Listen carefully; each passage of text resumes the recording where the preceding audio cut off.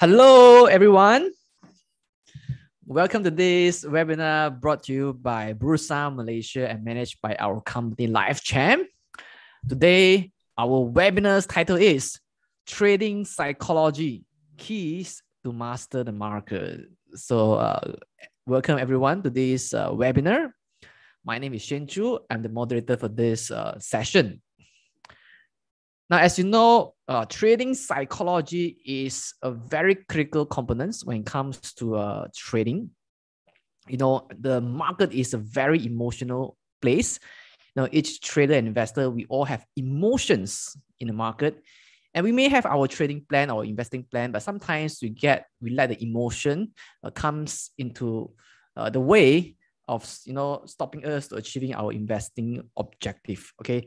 And when it comes to making decisions, we are often, influenced by all the biases that we may have that will inhibit us from doing objective and rational decisions. So in this session, we are going to look into what are some of these trading psychologies, how do we master our emotions, how do we avoid all these behavioral biases so we can make an objective and rational investment plan. So disclaimer, whatever we're going to share in this webinar is only for educational purpose. So in no way that we will give you any recommendation to buy or sell any listed securities that we mentioned here. So if you decide to make any investment decisions, you're 100% responsible for all your investment risks. Now, allow me to introduce our speaker today, and he's none other than Mr. David Loh. Hi. So, hi, David. Good to have you here. Yes. Now, David is a trader and managing partner of Xmodeus Trading Group PLT, a consultancy firm specializing in bespoke trading strategies and coaching for private and corporate clients in the equity and commodity markets. He has 25 years of experience in the Malaysia listed derivatives industry. So before starting his own consultancy, David held leadership positions in futures brokering divisions of major investment banks in Malaysia. He served as the president of the Malaysian Futures Brokers Association between 2018 and 2019. As a fervent believer in trader education, David has spoken in seminars and workshops to over 5,000 retail traders on trading Bursa Malaysia, as well as CME, SGX, and Hong Kong exchange markets. So his work includes live market trading sessions and webinars. So David, good to have you here again. Pleasure. All right. So let me hand over the session to you. Okay, let me share my screen. Okay, you should be seeing my screen now. Yes, Shane, can you confirm? Perfect. And good evening to everyone. It's a pleasure to be back. And this is actually the fourth in the series from my side, of the fourth in the last part of the series, which is a very important topic. Tonight, we'll be talking about trading psychology, keys to master the market. And welcome everybody who will join us in the Zoom webinar. And also all those people out there joining from YouTube Live, welcome. A big shout out to you. Welcome, and let's have a good session together. We will have questions at the end of the session. So anytime you have do put those questions into the Q&A or into the chat box, and we'll take those questions at the end of the session, right? So keep it lively. Any questions that you have related to this topic or slightly even related to trading, do put in your questions. I'll take all those questions at the end of the session, right? So tonight we have a very interesting topic, and this is one of my favorite topics. It's a very big topic, of course, trading psychology, right? It covers so many things. But I want to give you a very digested version and share with you also some of my experiences in terms of trading and the impact of trading psychology even on my own trading. All right. So this is a very important topic, and you will see later that as part of the trading strategy, okay, this forms a very big component.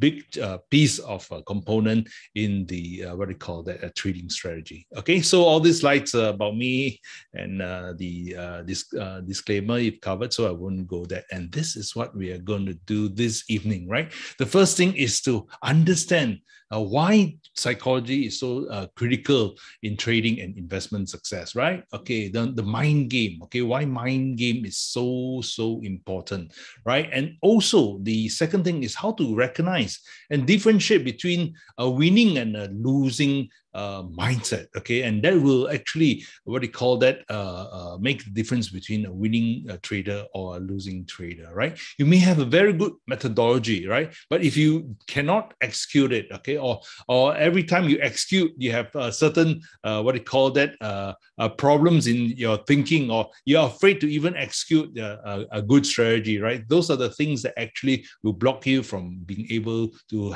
have a very good or successful execute the very good trading methodology, right? So we'll cover some of those things. What are the things that block you from doing that, and how, hopefully, some tips on how to overcome that as well. Right, so that is the third bullet point. We learn perhaps some methods to manage the emotions and the mental states during trading.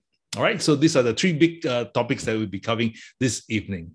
Right, so let's jump into it, right? The first thing is, of course, you've seen this already. Those of you who have joined in the last couple of sessions that we have, the last few sessions, we already talked about methodology. We've talked about money management. And now, lastly, the last and the biggest, what do you call that, component in a strategy, the trading psychology. Right, so this is very, very crucial in terms of what do you call that, the ultimate success of your investment or in your trading. Okay, for those of you who have missed our previous sessions, okay, we had a session on talking about the high probability trading strategies for catching early stock trends. That's in April. We also had a session on how to design a complete game plan for your trading stock markets. Okay, so last month we had this topic on uncovering the money management and position sizing strategies on how to maximize your stock returns. If you have missed those sessions, you can always go to the YouTube channel by LifeChamp, and then you can catch those videos, because all of them are related, right? As you can see, we have these three components in a total and complete game plan for trading the stock markets. So go back to those sessions, and you can, of course, those who want to review, you can go back to those links and have a look at those sessions again. All right, so of course this session again will be recorded and will be available up on YouTube as well. All right, so let's get on with it. So the first thing I want to cover is actually talk about what is a market, right? What is actually a market? And this is a very important thing to understand. What makes up a crowd, or what makes the market? Okay, so in this picture you can see a crowd of people. Of course, this is already no longer existing. Okay, what used to be, traders on the markets. Okay, this used to be.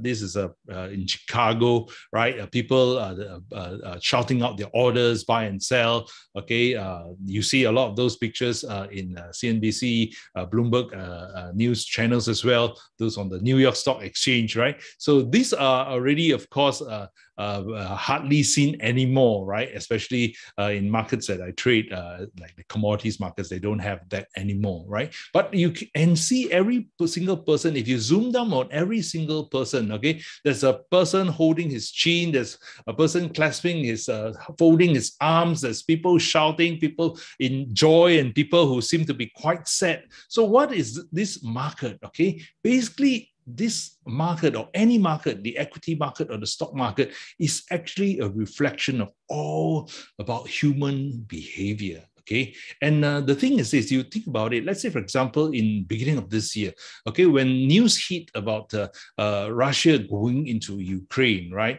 with armed forces, right? So markets, of course, moved, right? Now, what caused the market to move? Okay, it's actually the market doesn't move by itself, right? It's actually when people hear the news and people react to the news. Okay, and everybody who sees that piece of news may have different reactions, right? May do different things in the market. Some may buy, some may sell, right? Not necessarily everybody will sell. if it's a piece of bad news, not necessarily all will sell. Some may be buying as well for different reasons. Okay, so all these markets actually reflect human psychology. Okay, it reflects the hopes, it reflects the fears, right? Some people go into a market to invest for their children's education. Okay, some people go into the market to trade for the thrill of it, right? So some people, when they see the market coming down, they're happy because there's opportunity to buy. But when the market, same thing happens to another trader, they're in deep fear because they are deep into losses. So very different types of psychology inside happening all at one time. Okay, so the market is actually a whole, a total sum of all the people's psychology, right? Everything so intense actually in the market, right? Of course, you don't see these scenes anymore, but everybody's like typing or putting their orders with their brokers and all that, or even typing the orders themselves, right? These days, right? So no more this noise, shouting and all that, right? A bit quieter in that sense. But then it's still in terms of individual traders like us, like me, like you, it's still in a way very intense. Okay, and there's a reason why it's so intense. Later we'll delve into that. Okay, so everybody is trying to make a judgment every time they go in to buy or sell in the market. They are trying to make an judgment. Okay, so everybody's judgment is different, of course, right? So you have a view to go in the market, and so you go in and buy this particular share. Okay, have you ever wondered on the other side, the guy that sold you the share, what he's thinking of? Okay, at the same moment you feel the market is going to go up, okay, you're bullish on the market, there's another guy who thinks differently, right? So it's this whole thing and all this total will make what we call the market. Okay, so this is very interesting because in terms of talking about the market psychology, okay, so this is like market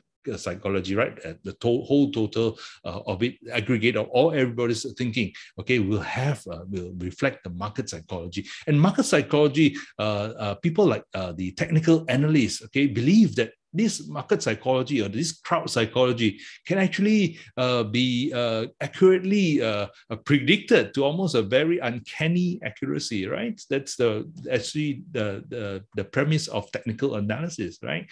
That everything in the market is reflected in the price, and all the market psychology is reflected in the price. Okay, so what is a market? Basically, a market is a crowd of very intense emotions and psychology, right? And when it comes to this, what do you call that? Crowd psychology. Okay, I have this picture of Caesar here. Okay, those of you who enjoyed this movie were very interesting, right? Okay, he is the one that commanded a whole gang of all species of apes to conquer the US, right? But I wanted to point you to this very great guy. Okay, if you get a chance to read his book, this guy Gustave Le Bon. Okay, and he wrote this very classic book on crowd psychology. Okay, and the title is A Study of the Popular Mind. Okay, so in terms of talking about crowd psychology, when an individual joins, he says generally in all situations, when an individual joins the crowd, okay, in his mind he goes through a transformation. He becomes a very different person. Okay, you may not transform into the Planet of the Apes, but you will react something like that. Okay, number one, you cease to operate as an individual. When you join a crowd, okay, you cease to become a individual. You lose yourself. Okay, you lose yourself and become something like a robot.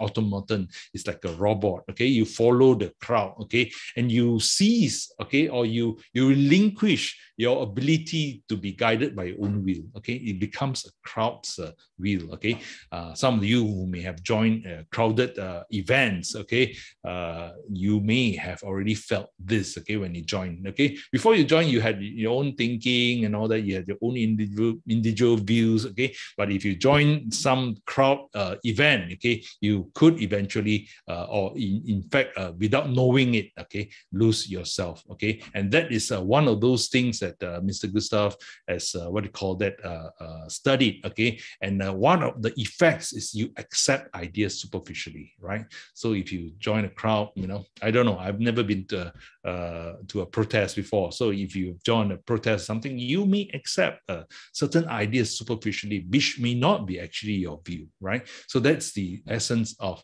a crowd psychology, right? So in terms of crowds, in the market, in what do you call that, in the context of the market, okay, the crowds tend to do two things consistently, okay, and I've done it myself as well, okay. So let's see whether you do this or not, okay. Next slide.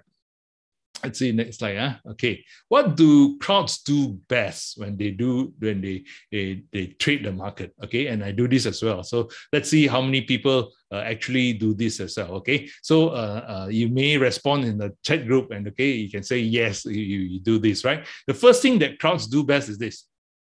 Okay, buy market tops. Okay, have you done that before? If you have done that, put that in the chat group. Buy market tops, buy tops. Okay, I've done that many times in the stock market as well. Okay, so crowds do that a lot. Okay, because crowd psychology always, at the peak of the market heat, okay, when your aunties, your uncles, or your vegetable seller is talking about this particular very hot stock, okay, you tend to join in and buy the market tops, right? So those of you who've done that, maybe just put in the chat group whether you buy tops before, okay, just put BT there, you buy tops before. Okay, the second thing, okay, that the crowds do best as well is this.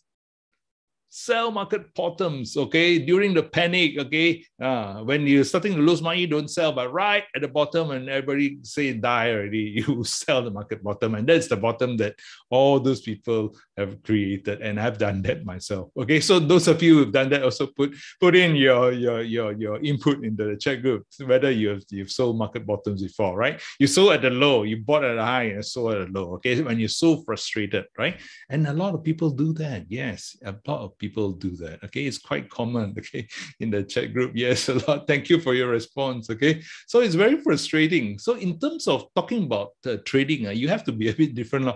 If you got, I mean, my first foray into the stock market was in 93, 94, when I was quite young, not quite old already, quite young, and I didn't know much of the market, okay? So, trading the bull market during that time, KLSE, right? The KL stock, Kuala Lumpur Stock Exchange, when that time was the name. So, I bought a lot of stocks at the peak of it, in January 1994, when the market totally turned, I was still buying.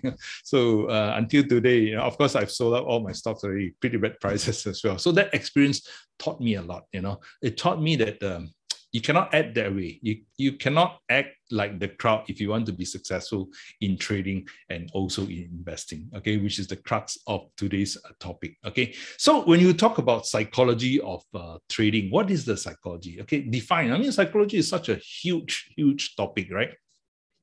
So when you talk about trading the markets and the psychology behind it, basically you're talking about this title you see in front of you, the psychology of taking risks, right? Basically, when you go into the market, okay, you're putting up your capital and you're saying, hey, okay, my view on the market is this, and here is my capital, okay? You go in, you buy a share with that particular view, okay? Or you at a certain price, you take profit with the view that you felt that at this particular price, the markets may be toppish already. So it's the psychology of taking risks, right? You want to learn the psychology of taking risks, okay? So when it comes to psychology of taking risks, okay, who are best at doing it? Okay, so these days we talk about market.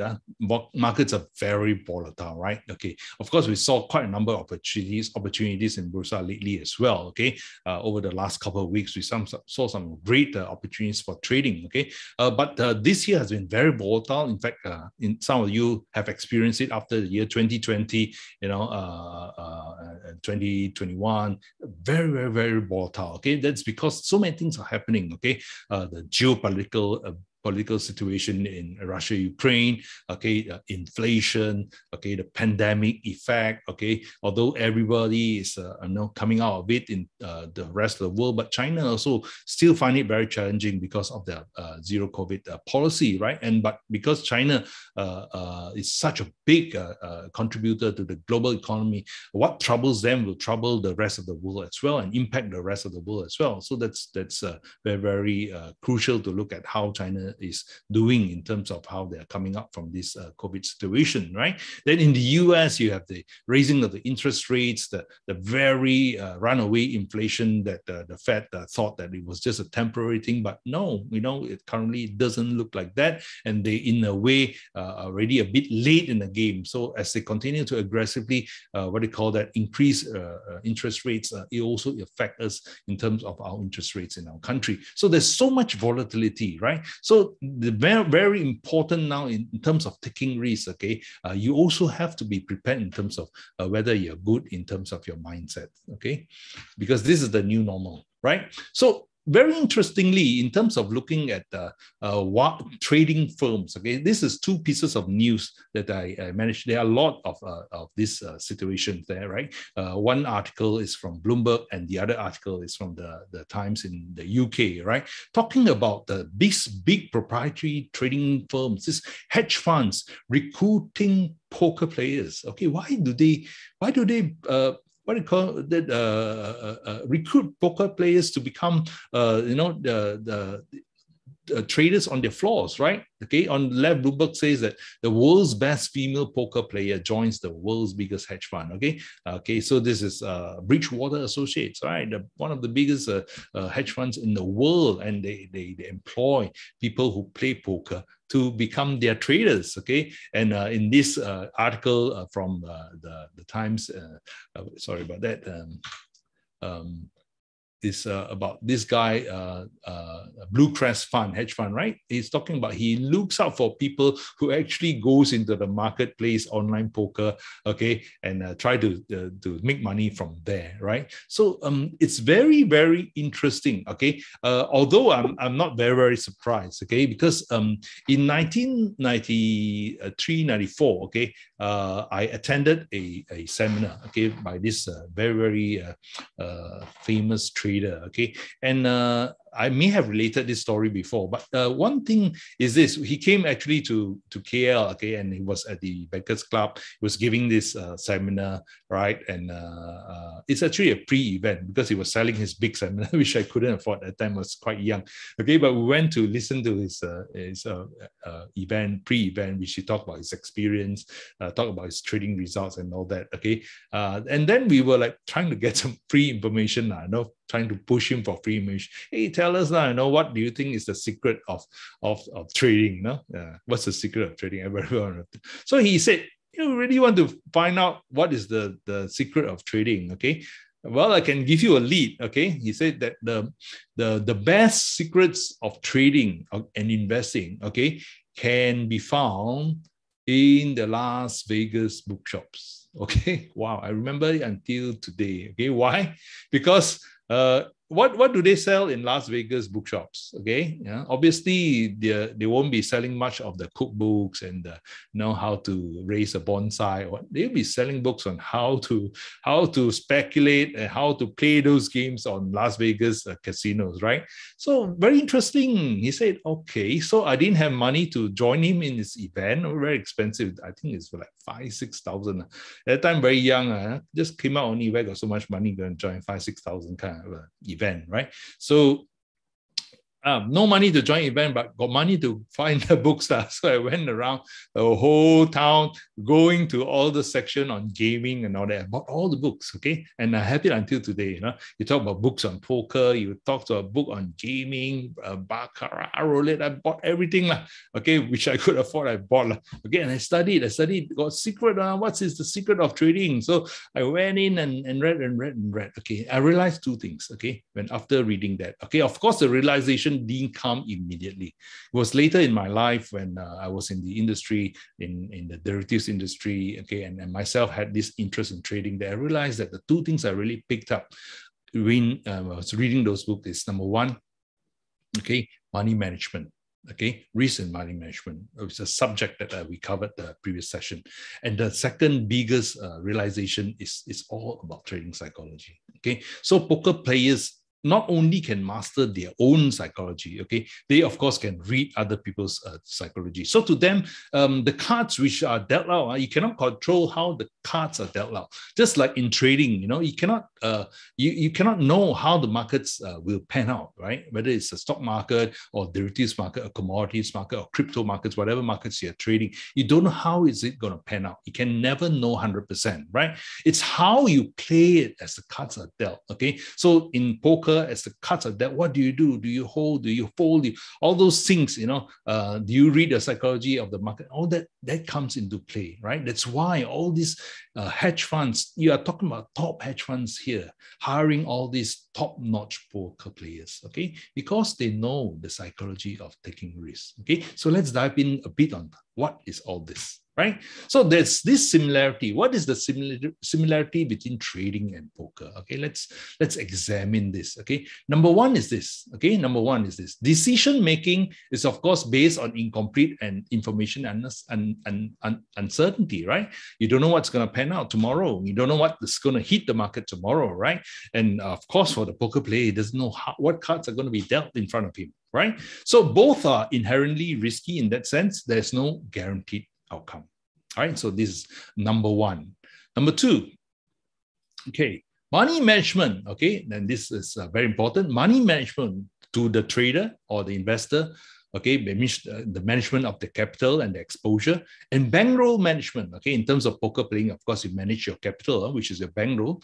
Okay, it's very crucial. Okay, and managing this risk is extremely crucial to the success. Okay, how you manage your capital. Okay, without the right management, of course, even the best strategy, you can have the best strategy. Okay, but it can lead to you losing all your money. Okay, both in poker and in trading, right?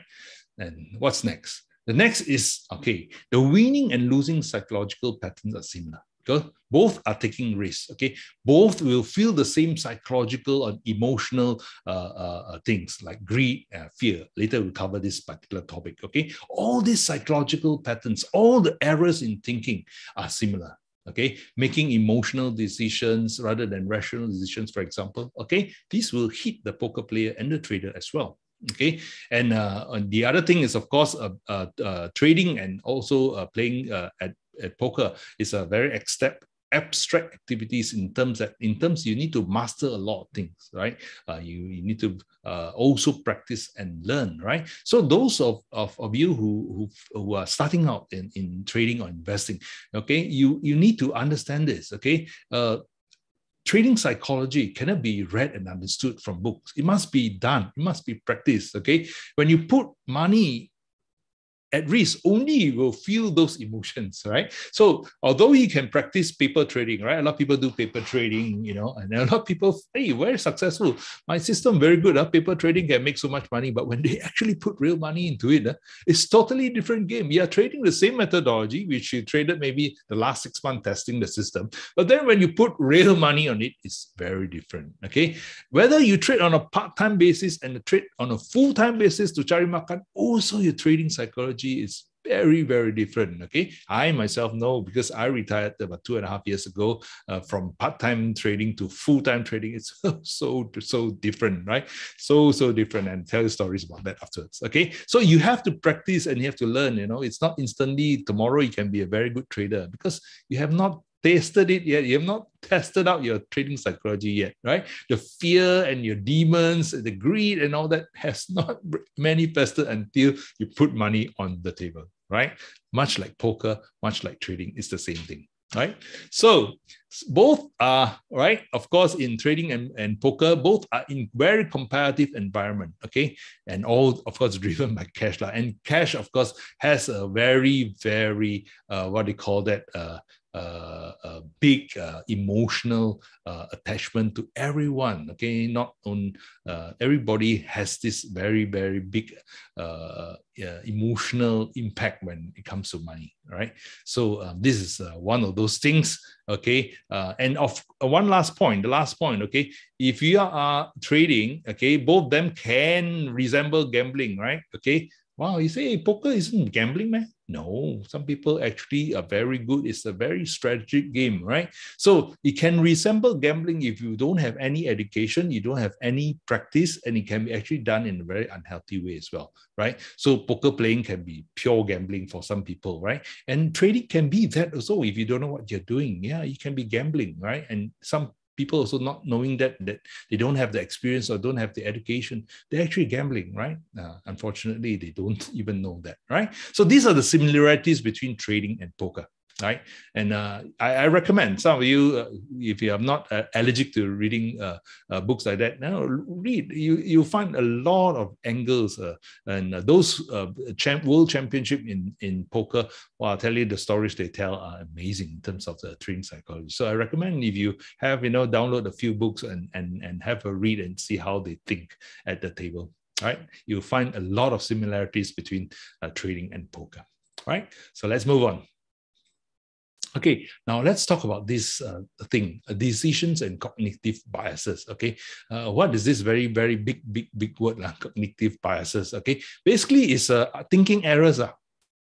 Okay, just like computer errors, we have thinking errors. Okay, and these thinking errors or cognitive biases in scientific words. Okay, can help sometimes, or actually most of the time actually cause you to make very grave trading errors. Okay, and this is when you look at the information. Okay, what's looking at information? Basically looking at either your charts or listening to news or whatever. Okay, when you're processing the information from the market, if you have these errors, you will make wrong decisions. Okay, but what are cognitive biases? These are actually the brain's way to actually try to handle situations in life. Okay, by simplifying certain things, because from your experiences from young until you adulthood, okay, you collect a lot of these biases. Okay, and the brain will try to organize this information into big packages. Okay, and these packages, when you go to a certain situation,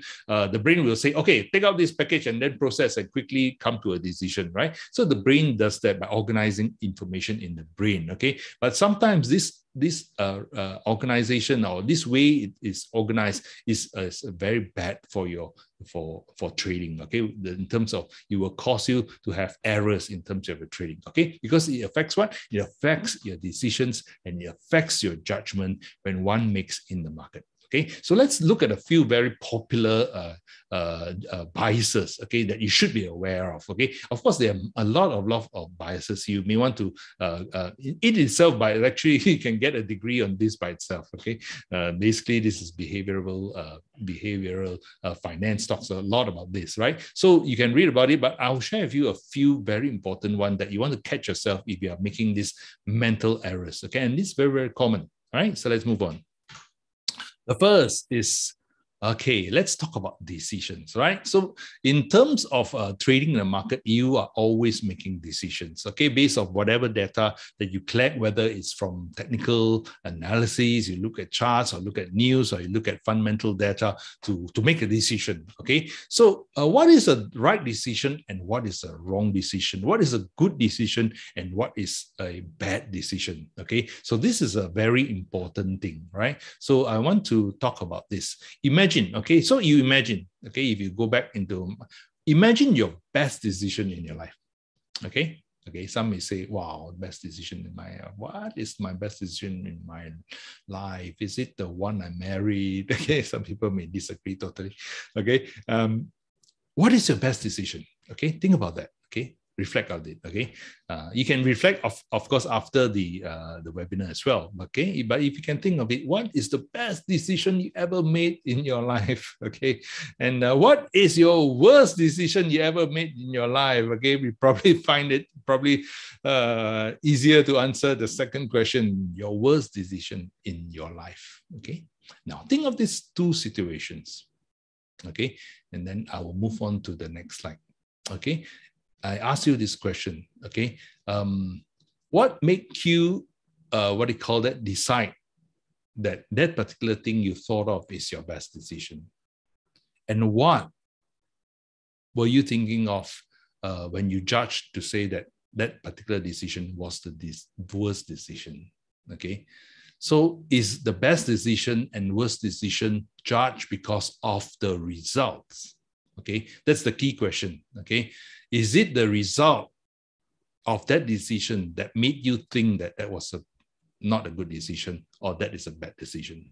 Okay, so this is a very important bias that people don't get it. Okay, decision versus results. Okay, they tie in decisions with results. Okay, they think that if you have a good result, it's a good decision, or if you have a bad result, then that's a bad decision, but not necessarily so, right? Okay, so the thing is this, the question, are all bad results a matter of bad decisions, and are all good results matters of good decision, right? Now, okay, so let's get back to year 2020. Okay, some of you are very active in the market in year 2020, okay, and some of you probably made good money as well. All right. So the thing is this: for those who are new in the market and when they went in to try the stock market in year 2020, and of course there were certain sectors that were really raging, stuff like technology and also the rubber glove what do you call that sector. So you made a lot of money, right? So was it a result of good decisions? Okay, so you have to ask yourself questions. Okay, was it that or was it because of luck and all that, right? So a lot of things, sometimes the results may be impressive, okay, but that may be not because of good decisions, okay, and not all bad decisions. If you made a trading decision that resulted in a loss, not necessarily that particular decision was a bad decision, okay, and this is what we call this particular bias is called resulting, okay, and this is a very common pitfall in terms of trading, in terms of poker playing, and in terms of the general populace when they put what do you call that in life, okay, to think that the results is a result of the decision, okay. So assuming, okay, what this resulting is called is resulting is assuming the quality of the result tells you everything you need about the quality of the decision, okay? And this is ultimately not true, okay? So you assume that your decision making is good or bad based on the small set of outcomes, okay? Only a small set of outcomes you think, oh, it's good, okay? So in trading, it's like this, okay? Sometimes you will have losses. Sometimes you have trades that didn't go well, right? And that does not necessarily mean that you have made a bad decision. Okay, your decision, if it's made from a very good process, from a methodology that has been thought out, okay, that have a particular edge, okay, we spoke about edge the last time or the last two times, okay, then if you made a decision which the result was a loss, okay, it doesn't mean, okay, that was a bad decision. Okay, and sometimes if you make a decision that on hunch, or you didn't actually make a right decision, or you didn't have a process in your decision, and then you made money in trading, okay, you cannot say that this particular decision you made was a good decision, although the result was good in terms of profit, right? So this is a very important thing that you must ask yourself in terms of the process you have when making decisions to buy or sell or going to the market. Okay, do you have a good process in terms of your decisions? Okay, so that's one thing when we talked about the last time in creating a complete trading strategy, your trading game or your trading plan, okay, about your methodology and also about money management. Do you have this process? Okay, it's very, very important, right? So don't always think that if you made money, it's good decision, or you lost money, it's bad decision. Okay. Now, another very, very common hindsight bias is hindsight is basically, if the Chinese will say, zhou ji no mo hak yi. That means if you know beforehand, you will not be a beggar. Or the beggar, if he knew things beforehand, he won't be a beggar, right? So this is hindsight, okay? Hindsight is something you can always say after the outcome has already been known, right? You say, I should have seen it coming. I should have known what would have happened. It's so common when it comes to the market, right? This hindsight bias, okay? The other thing about hindsight bias also, your tendency to overestimate your ability to predict the outcome, okay, which cannot possibly be predicted, okay. Now, one thing I want to share with you about trading is this, if when you when you go to in terms of move in your experience in trading, okay, you will come to accept one particular fact. Okay, when I first started on it, I didn't really want to accept this fact. Okay, but after you've experienced it, you need to know that the markets, although you can use methods, okay, to improve your edge, okay, it is something that you may not actually possibly to predict. Okay, so those of you who feel that you have a very strong ability to predict the market, okay, I would be very humble to even at this stage of my trading number of years to say that the markets can actually not be predicted. What you need to have is a game plan that has an edge. Okay, so in terms of hindsight bias, there will be people you hear I say, I told you I told you already, the market is going down. Okay, I knew it all along that the trend is up. Again, all this you hear it in the market, right? Okay, this is called hindsight bias. Okay, and everybody, every day you see this. I should have known, I felt it. All those things, right? So these are one of those very popular hindsight bias as well. Okay. The other one is self-serving bias. Okay, this one is the tendency to attribute the positive events, the good things that happen, the winnings in your trading or investment to your own character. Is, wow, I'm so good. Okay, that's this guy saying. Okay, but the negative one is external factors. Yeah, you lose money is because of this guy, this syndicate, this Putin, everybody blaming everything on Putin, right? It explains the tendency to attribute success to their own personal skills, right? And effort, okay? And attribute the failures to factors beyond their control. So external, lose money is not my fault. When I make money, I'm good, okay?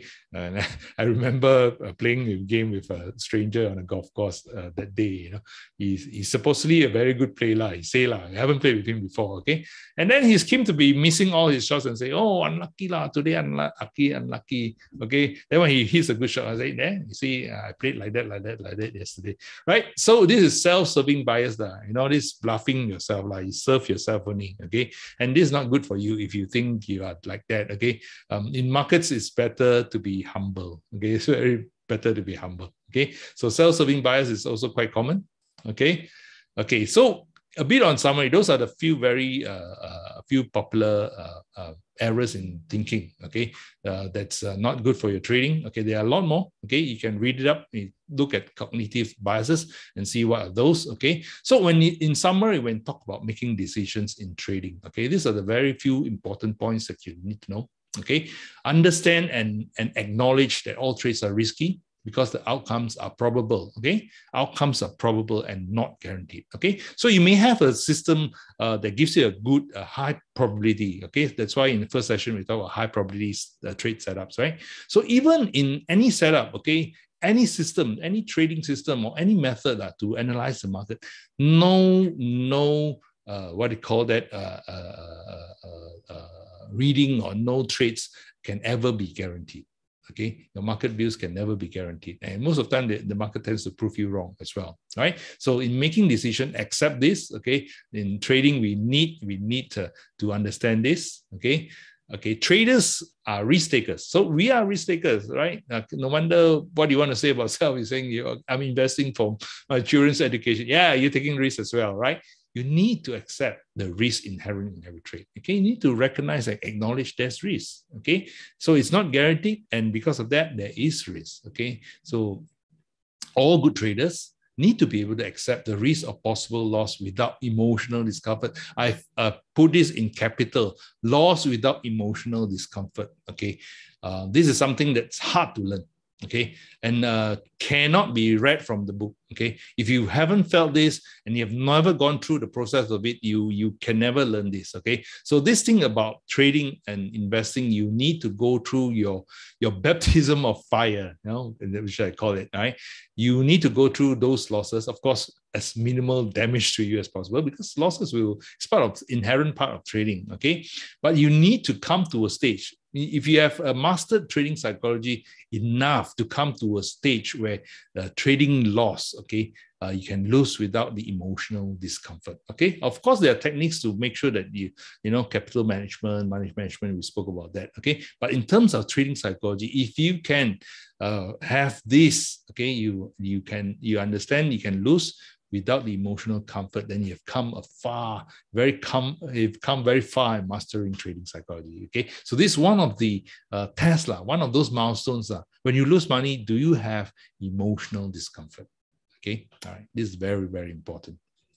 Okay, and this thing about the ability to accept the risk without emotional discomfort is the key success and psychological trait of successful traders. Okay, and the most important skill to learn. Okay, and this skill, okay, this is not knowledge. This can only be acquired by doing.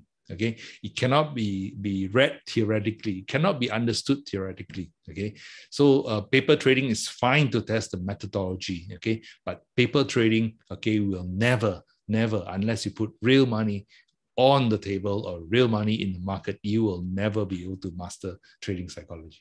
All right, because it's about accepting loss without emotional discomfort. All right, so these are very important things when in terms of making decisions in trading. Okay, let's move on. Okay, so now let's talk about the understanding some of those behavioral factors that impact your trading performance. Okay, so we're going to look at some of the components. Okay, so of course, the main thing is the emotions, right, in trading, and what are these emotions and how they impact you. Okay, so as we look at the first few slides where Gustav Le Bon was talking about the crowd psychology, right? Once you enter a trade, logic no longer applies. Okay, Gustav Le Bon said that you join the crowd, the market crowd. Okay, these two things will rear their heads, their ugly heads, right? Fear and greed. Okay, take over, right? Okay. All right, those of you who felt this, put yes in the chat, right? When you no position in the market, wow, you talk to your children very nice, you have a nice conversation with the wife or your spouse, okay? But once you put in the trade, wow, you become a totally different person. Okay, those of you who transform into a different person after you put in a trade, put a yes in the chat group. Okay, I'm sure there's a lot of you. Okay, including myself, right? Why? Because fear and greed now take over. These fella jump into your body already. Xiongsan, huh? The Chinese say Xiongsan. Okay, they come into your body, right? Because why? The fear of losing money. Okay, and the greed for more money. Right, so these two things are the main components when it comes to trading. These two will come and visit you and say hello, okay? And they'll take over your body once you have a trade, okay? So you need to master these two guys, okay? You need to be able to conquer these two guys, okay? So in terms of trading, there are three of these things that powerful, basic human feelings and nature, okay? Fear, greed, and the last, ego. Ego is also, this is a big fella, okay? You may not see it coming because you think it's you, okay? But it's actually one of those guys out there that come and visit you as well. Why? Fear. Fear of what? Fear of losing money. Okay. There are other fears as well. Fear of losing face as well, which is part of ego, right? So the first big fear is you go in the market, you lose money. Okay. I invested. This is maybe my school, my children's retirement or my own retirement. Or this one is, I need to pay to next month's bill. I'm a day trader. I trade this for real time. I mean, for full-time living. You know, if I don't make this, then next month, they'll come and get my car or whatever it is, right? Fear of losing money, whatever the reason. Okay. Number two is greed. People want to have more money. Okay. Want to make a lot of money. Okay. For different reasons. Okay. Some people need to make it over the long term.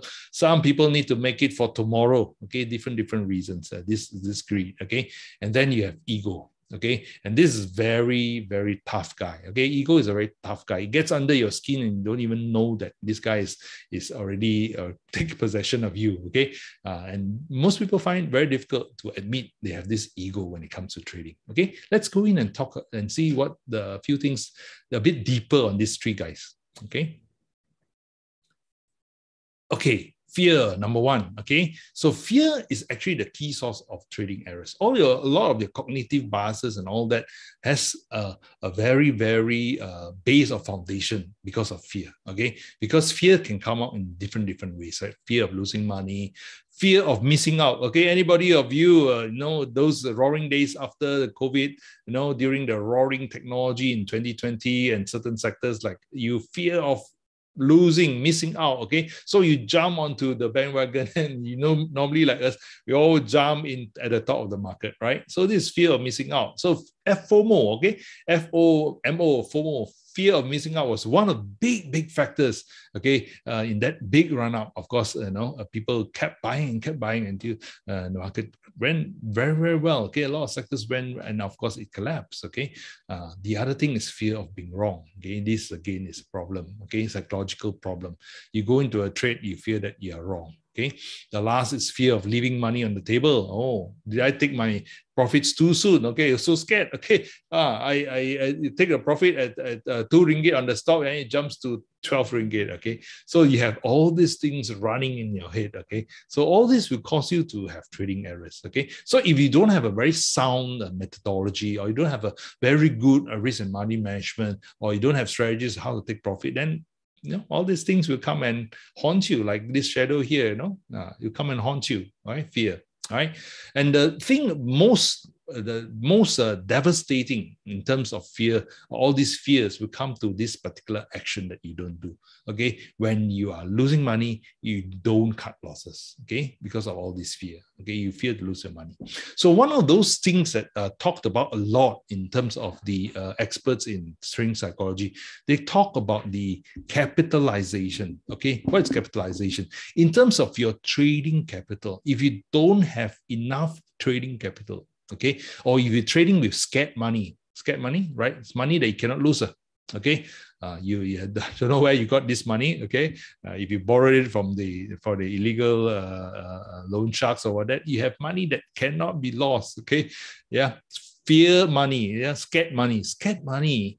Okay, in terms of those experts in trading psychology, they always say scared money will always lose. Okay, so if you have a psychology where you're trading and you cannot afford to lose, my best advice is don't trade. Okay, don't trade, because you cannot afford to lose. When you cannot afford to lose, you cannot cut losses. How are you going to cut losses? You cannot afford to lose, right? So this is a very important point. Okay, and in terms of trading psychology, the experts sort of have the view that if you have this problem, scared money, there is no cure.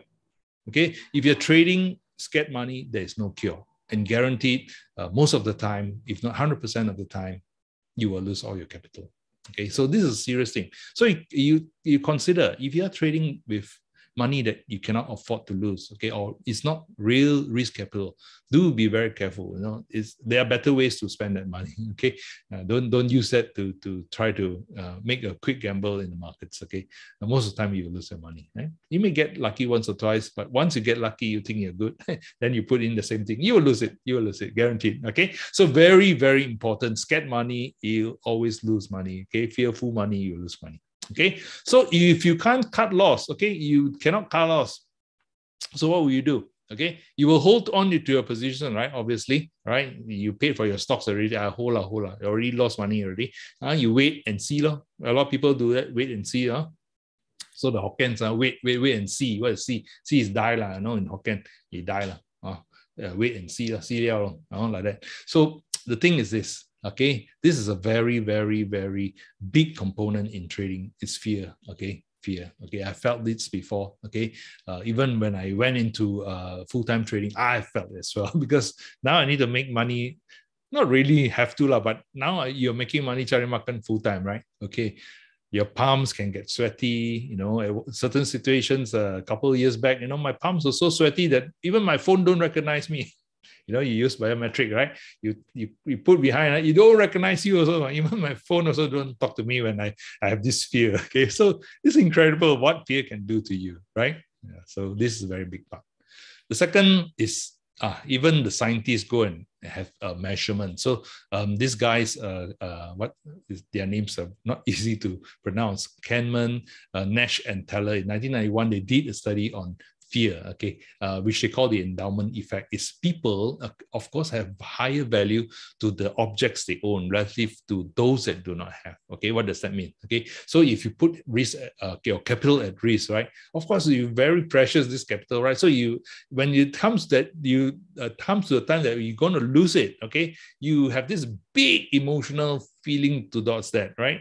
As compared to the money that the market gives you, the profit, you don't have such a huge, intense emotional effect. And they actually measured it, okay? They did a survey and they did a study with the individuals, and they saw that actually in terms of, okay, you see the graph here, the left side is lost money, right side is gain money. You see, and then the value of the emotional impact, you can see in terms of losing money. And lose 5 cents also is such a huge impact already. Okay, this one make 15 cents only go up by value of so little, right? So in terms of even studies, they already proven that the emotional impact of losing money is one of the biggest fears when it comes to trading. Okay, so this is called loss aversion. People feel more pain when they lose money, compared to the emotional intensity of making money, right? So that's why realizing and cutting a loss is very difficult for a lot of people, right? Because of this, right? So losses are actually perceived to be 2.5 times. They even measured it 2.5 times more powerful than making money. Okay, so losing money is a very powerful emotion. Okay, let's move on to the next one. What do we have?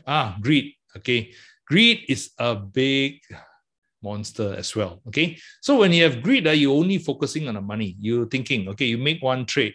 Okay, you say, wow, okay, I put 10,000 into it. Or in 1 week, I made 10%. So then they start to calculate, okay, focusing on the profit and loss statement already, like this gentleman from the Planet of the Apes thinking of how he's going to stack up his money already. If I can make 10% in this week, wow, if I extrapolate it to the next 4 weeks, do you guys do that? You do that, right? I mean, I've done it before, right? So if I can make 10% this month, okay, and make a 10% every month, and in 7 months, I will double my money, okay? So instead of focusing on the process, okay, rather than on the money, if you focus on the process, you are on the right track, okay? So if you only focus on, how your money is going to multiply, like this gentleman over here, you will tend to have a problem, okay? And one of those problems you have is over trading. Okay, a lot of people commit too much, expose too much. Okay, especially in my line, when it comes to derivatives, there's leverage. Okay, people over leverage, over expose, right? And when they lose money, it becomes even worse, right? They will double up, or they will put in even more money to try to gain back those losses, right? So this is a serious thing as well. Okay, so the next one is ego. Okay, this one, the key question here is this. When it comes to trading, do you want to be right or do you want to be rich? The key question here. Okay, because ego can be a very invisible enemy. Okay, how is that? Okay, let's consider this. A few of these bullet points that you'll see. Okay, high IQ and intelligent, very high intelligent people, it can be a big obstacle because you think too much. Okay. So the professor may have a problem because they think too much. They analyze so many things. They analyze. Okay, 1,000,001 factors to making a decision. Okay, when it comes to making decision, if you have that, it can be a problem. Okay, it can be an obstacle to your trading success. Why? Paralysis by analysis. Analyze until you can paralyze. Cannot pull the trigger, cannot take a stop loss, okay? Cannot go into a trade, okay? Only know how to analyze, okay? So when you get into the trade, a problem, okay? So let's say, for example, you look at the chart, okay? You look at the daily chart, okay? And it says, okay, enter, okay? So you buy a stock, okay? And then things don't turn out good, okay? A lot of people, when I do that, especially in technical analysis, I see, when the daily chart say either say sell already, the daily chart says sell, or a wrong already in the decision. They'll go to weekly charts. Weekly charts haven't signal.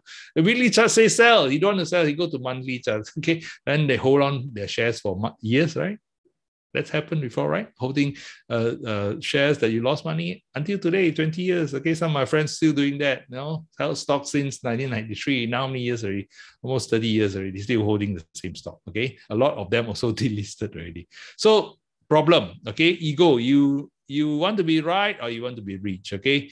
Okay, trying to figure out the market while in trading is a problem as well. If you are already in a trade, okay, you should know when your exit strategy is and when your profit-taking strategy is. You cannot be analyzing the market. A lot of people analyze because they are wrong already. The market is, they're in the losses already, so they're trying to rationalize. They're trying to find reasons why they can still stay in the market and not be emotionally hurt because they know it's a wrong decision, but you want to find things to support. Okay.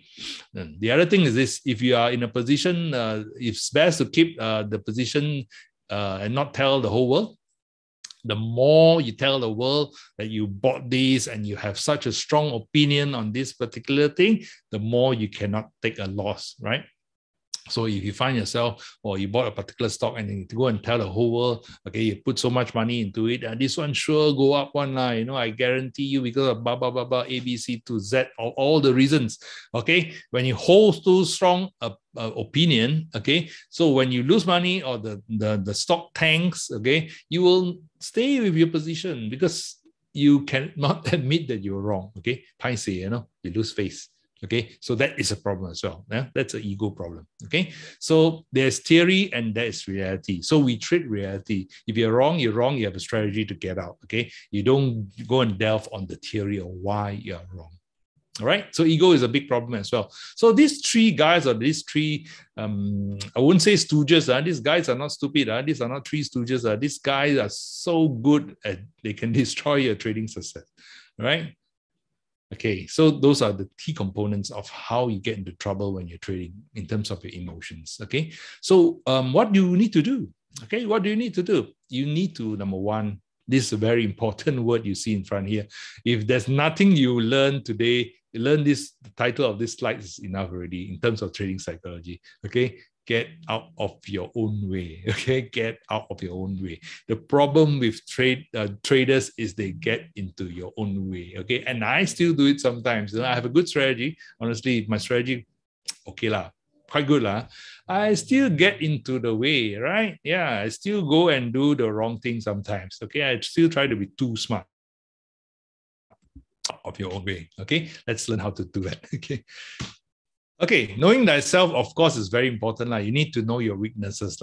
Okay, because as Sun Tzu, this the Art of War, the writer of the Art of War said, okay, if you know yourself and you know your enemy, you need not fear. You will win all the battles. Okay, and if you only know yourself, you can still win 50%. But if you don't know yourself and you don't know your enemy, koya, finish. Okay, you will lose all your battles. Okay, so in trading is the same, in investing is the same. You need to know yourself, right? So that's a very important thing. Okay, because knowing yourself is a key. All right, of course, knowing the market and what you're dealing with is very important as well. That will ensure further success in your trading and your investment, right? So trading beliefs, what is right? Okay, I'm going to flash in front of you a few trading beliefs, a very common trading beliefs, and see what is your response. Okay. Okay, the first one I flash is this. Okay, do you believe that the market is a safe place to invest or trade? Do you? You think it's a safe place? Okay, yeah, you can keep it in your mind and see, vote in your head and see. Or you think the market is a dangerous place to invest or trade? Okay, what do you think? Dangerous? Well, people say dangerous. Yeah. Neutral. Okay. Some good traders, they're neutral place. Okay. Thank you for your comments. Yeah. Thank you for your participation. I appreciate that. And flash another one. Let's see what you think. Is it easy to make money in the markets? You can easily make money in the markets. Is that true? Wow, yes. Wow, very good. Only if you know the right time to answer. No. Yes. Yeah. No. Yeah. Thank you for your input as well. The next one. Or you think it's very hard to, or you say big players control the market lah. It's hard for me. I'm the little guy. Big players lah. This what do you call that? Syndicate lah. This fella lah. You know, spoiling lah. He control the market and all that. Do you believe in that? Yeah. No. No. Yes. Yes and no. Yeah. So you see a lot of different beliefs. Yeah. People have different beliefs. Yeah. It's tough to make a market. Of course, it's opposite of this particular question. Is it tough to make money in the markets? Yeah, the last 2 years has been tough, very challenging. I admit, the markets have not been very helpful. Yeah, but still, there are people who make money. Yeah, you believe that? Yeah. And the last one, do you need a lot of information before you can trade profitably? Do you believe that? Some people say, hey, I need a lot of information. No. This one tend to have a yes and no and yes and no. Okay, you see, even these very common beliefs can put people into different situations. They can see from the chat group that different views. And the thing is this, I want to tell you something, that none of this that you wrote are right or wrong. Okay, these are beliefs. Okay, these are trading beliefs. Okay, and the only thing that you need to realize is this: whatever opinion that you have, whatever beliefs that you have, okay, what it does to you is it has an impact in your decision making and how you make decisions. Okay, so do you come from a way of decision that you make through fear or through confidence? Okay, through greed or true knowledge? Okay, so those are the things that you need to catch yourself. Okay, when you answer those questions, you have to catch yourself and review. Okay, because those opinions and about then those statements that you saw is not correct or incorrect one. It depends on. Okay, there's no real right wrong answers. Okay, different people have different beliefs. Why do people have different beliefs? It's because we all grew up differently. All right, we all grew up have attitudes on money differently, right? Some come from better backgrounds, some come from difficult backgrounds, okay? Some made it easy, some made it the hard way. And each and every one of us had different beliefs, okay? That some of them, a lot of that is unconscious as well. So when it comes to trading market and involves trading money, a lot of these beliefs, some of them unconscious, will act on the way you make decisions. So one of those experts in trading psychology called Van K. Tarp, can read his book, very good author, Van K. Tarp. Okay? Basically, he says that you do not trade the markets, you trade the beliefs you have about the market, okay, rightly or wrongly, okay? So if your beliefs are aligned and beneficial to your trading the markets, then you see yourself as trading success. If you don't, okay, some beliefs will scuttle you, some beliefs will trip you, okay, some beliefs will lead to a lot of these biases, the cognitive biases, okay. So you need to check yourself, okay, what are your beliefs in the markets, okay. So if you have beliefs that are not helpful to you in terms of the markets, then you need to change them, okay, or transform those beliefs into more supportive beliefs. Okay, so what is critical is your belief that a market is how it directs your thinking and your subsequent actions. Okay, so every person will react differently because of their underlying beliefs. Okay, so this is something that, of course, there's no time to really go in and check your beliefs. Okay, some of the courses that I do previously, we go in and track what your beliefs are and try to see how to better beliefs. But go on, what you can do is this, my suggestion is this, right?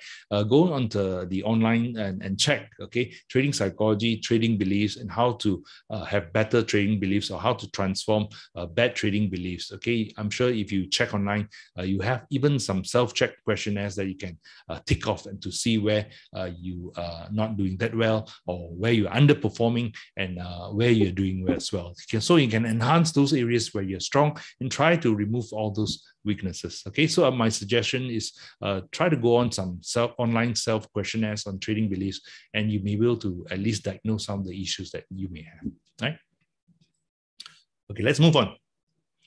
Models of successful traders. Okay, so when you talk about models of successful traders, I would suggest you read this book called Market Wizards by Jack Schwager.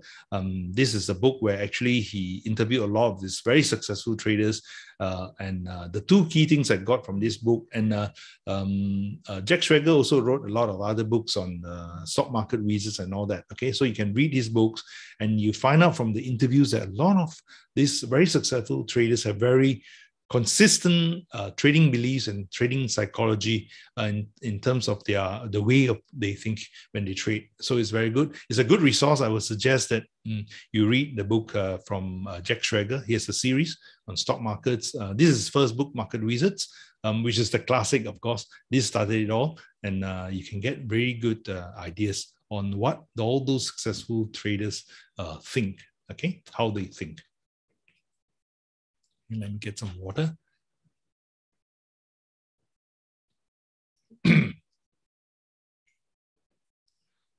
But in summary, the mindset of successful traders, these are six of the very important components. Number one, take responsibility for your decisions. So everything that you do in the market, whether you're losing money or making money, you have to take responsibility for those actions. Okay, you can of course review those decisions that you make and whether it was a good decision based on a process that you have. Okay, if you don't have a process or you don't have methodology, then perhaps I would suggest that you acquire one or find one or read about it or what do you call that? Learn about it, get some education on how to set up.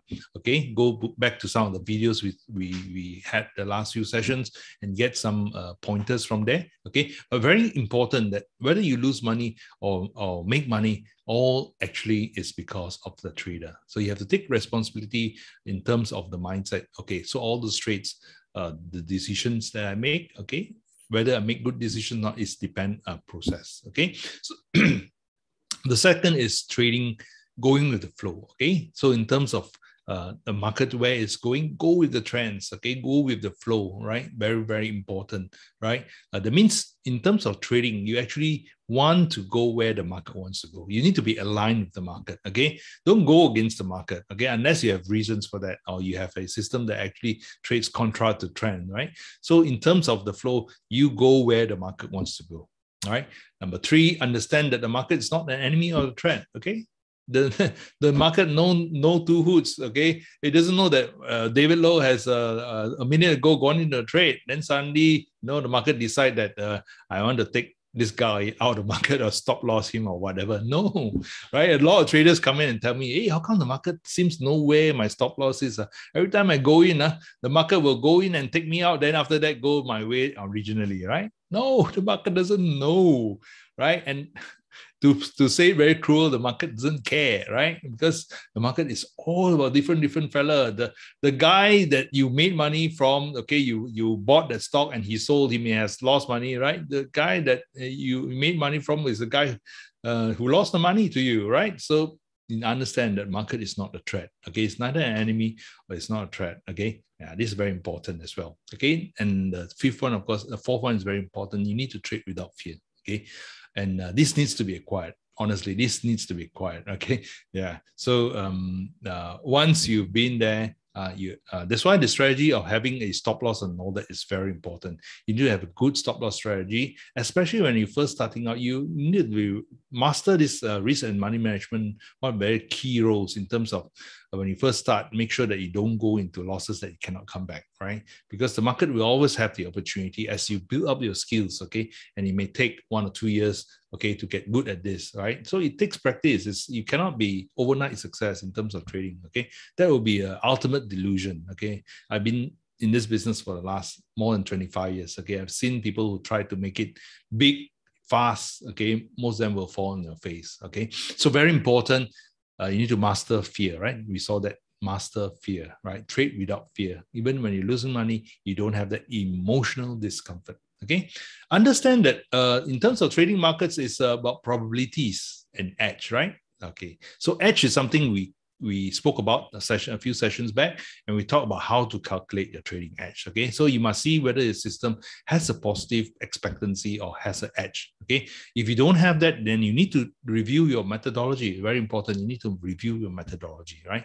And reviewing methodology is all about collecting statistics and all that. Okay, so all those things are very important. You need to understand that even though you have the edge, okay, it's still a matter of probability. Right.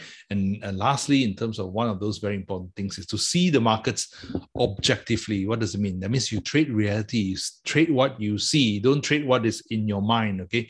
Don't trade the imagined delusions that you have about the market, where it's going to go. Right. Basically, even the experts, okay, they don't really know where the market will go in the long term. Okay, they may have some. Okay, some people may have very specific information. Of course, those are maybe insiders, so they may know. Okay, but generally, as someone outside of the insider circle, you basically have to see the markets as it is, as it come, and react and act as the market comes. Okay, as the information comes, you will act and react on those information.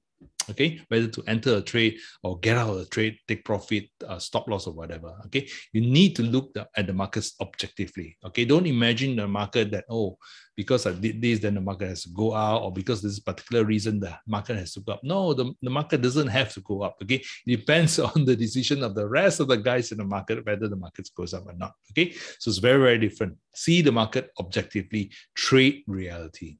Right. So next. Okay, this is the next one is the last slide before we go to question. Okay, and this I think important. I want to share with you this last slide. Okay, the 5 fundamentals of trading. Okay, and highly recommend this writer, Mark Douglas. Mark Douglas, if you want to talk about trading psychology, he's got really good books on it. Okay, and these 5 fundamental truths of trading is from this book called Trading in the Zone. Okay, you can buy this book. I think Kino or bookshops have it, or can order it online. Or, if you have you can download a ebook version of it. Trading in the Zone by Mark Douglas. Okay, and I want to share because I feel that these 5 fundamentals are very important in terms of what we discuss today. Okay, so the first is this: anything can happen, right? We said already, anything can happen. So don't try. You can have an edge. Okay, of course, when we move in, put our trade scene, we hope for the best. Okay, but accept that anything can happen. Okay. Number 2, you don't need to know what is going to happen next in order to make money. Okay. This is something that a lot of people cannot accept. Yeah, don't need to know. So some of you may feel that I need to have all the information. Okay, but it is not possible. Because why? There are always other people who know more than you. Okay. Nowadays, some people trade the events. Okay, trade data.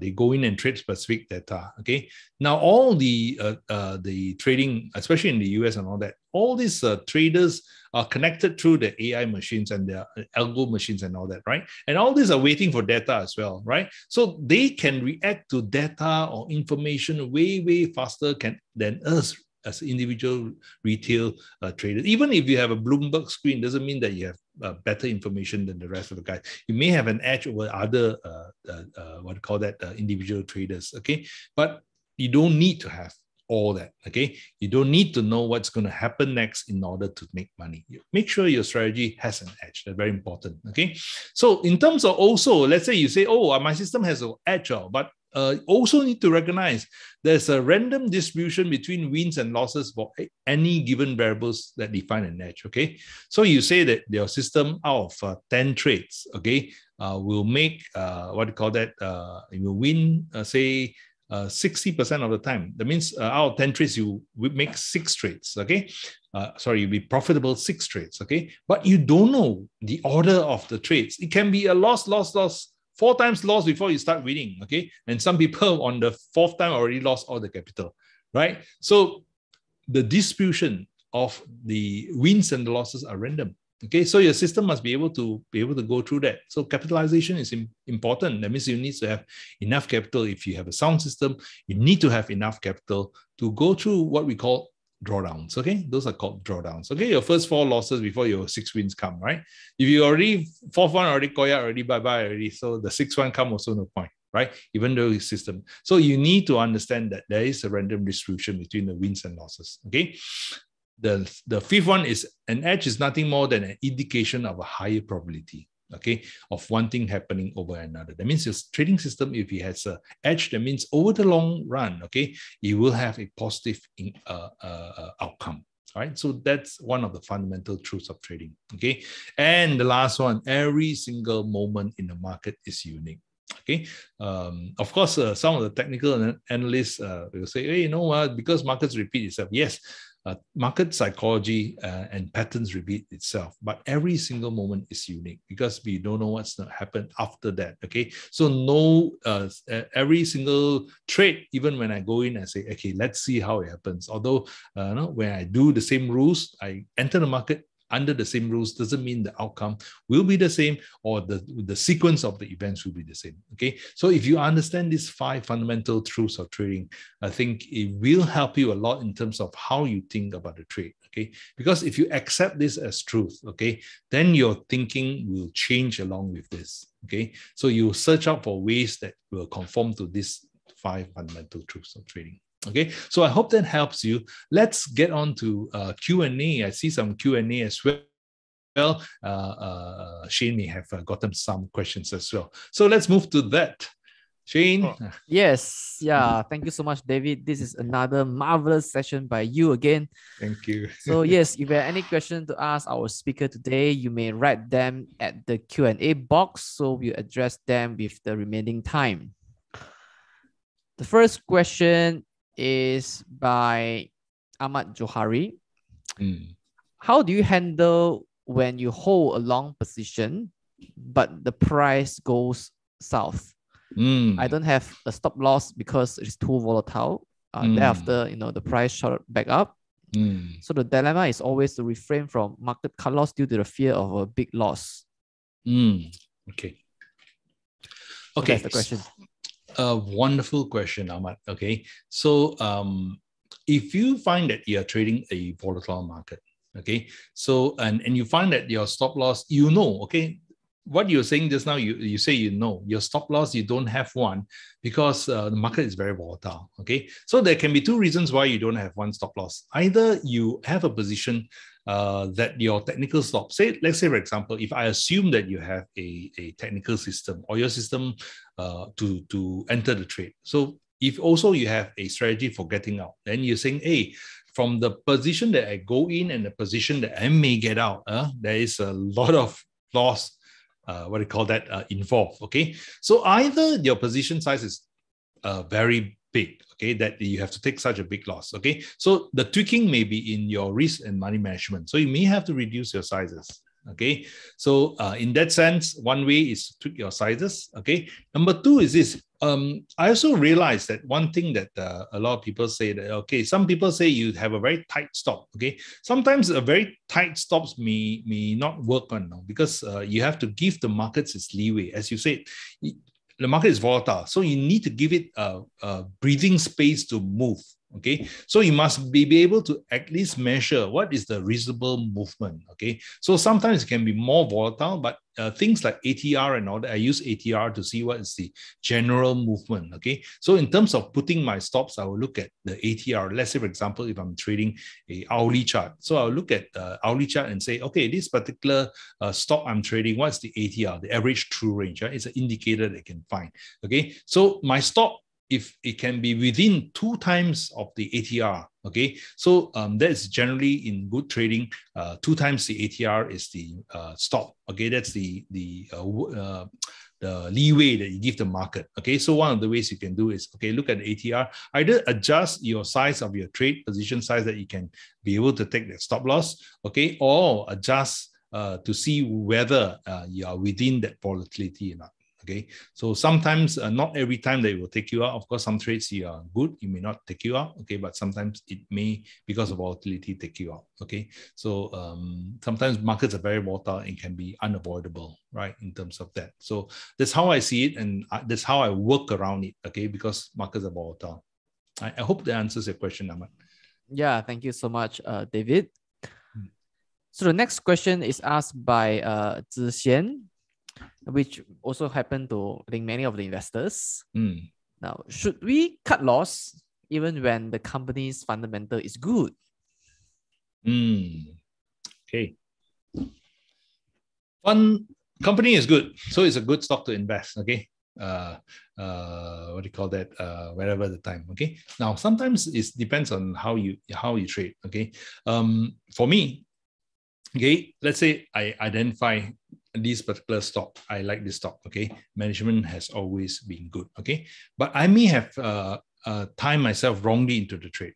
Okay, so because I may have timed it wrongly. Okay, so this time I trade this particular stock, I'm wrong. Okay, so it doesn't matter, but still believe in this company. So I may find myself another entry point to get in. Okay, and this entry point, some people hate it because they have to buy higher. Okay, some people say stop out, then buy higher. Some people don't like it. Okay, but sometimes also you stop out, then you can find a re-entry lower. Okay, so it depends. It depends on that particular stock. Okay, so when you believe in that stock, of course, you continue to invest in that stock. Okay, so the question, of course, you're saying that should I continue to hold? Okay. Okay. Should I continue hold? Okay. Now the thing is this: if you don't follow a systematic way to manage your capital, okay, you may find yourself in situations that holding one particular stock that used to be good, okay, because of what? Because of systemic risk, okay, because of a guy. I'm not blaming Putin. Okay, I'm not saying that he's a bad guy. A lot of people feel that he's a bad guy. I'm neutral on that. Okay, because of systemic risk. Okay, that particular good stock has to come down as well. Okay, that's why fund managers also go in and hedge. Okay, to protect the risk. It's a market risk. Okay, it's not so. It's no longer a company risk. Okay, it's a market risk. So sometimes you have to put a stop there. It's copying the problem. Is the general market sentiment that is. It's bad. Okay, so you don't want to be spending your capital to take that right downwards. Okay, when you can actually buy a lower next time or later, right? So my suggestion is this, right? So either you retime your entry after that stop loss, because that stop loss has a certain meaning, right? It means that maybe it has broken a certain trend line, or maybe it's broken a certain fractal, or ABC is a sell signal, right? You may not want to be in the market at that moment for that particular stock. You can always re-enter, okay, and when things have changed, okay. So a lot of good stocks also go through bad times because of certain situations in the market, or even in a global situation, right? So in terms of trading, you need to be very protective of your capital, okay, even though it's your darling stock, okay. Don't fall in love with it all the time, okay. Sometimes your darling also can bite you, right? So re-enter. It may be sometimes a higher price, or sometimes most of the time, if it's against you, you can enter at a better price. So that's my best suggestion for Zixuan. Okay, I hope that helps. Sure. The next question is by B. Kim. What should we do if our stop loss is not matched? Because the stock price dropped so rapidly that it has already gone way below the stop limit order. Okay, so what should we do to repair the trade? So sell even lower. Okay, the thing is, that one is, of course, if you talk about pure rules, you have to sell, you have to sell. Maybe it's a bad price, okay? And I do sell. I do sometimes when I trade the markets and the market gaps up, right? It open already and we're down so much already. How? Okay. So to me, I get out first and see the situation. Okay, so that's my view, and that's what I do. Okay, sometimes it's painful, right? So that's why your exposure, okay, your exposure in this kind of situations, right? Even if it's a very bad result, okay, may not be a bad decision, as I said. You may have to bite the bullet. For me, I bite the bullet. Okay, I always have my stop loss. If it triggers, it may be a bad fill. I call it a bad fill. That means it triggers, maybe even 10% away from where I'm supposed to get out. I get out. Then I reassess the situation. That's what I would do, right? So that's my opinion. Yeah. Back to you. I hope that helps, Kim. Yeah. Yeah. Thank you so much, David, for addressing the questions during the Q&A session.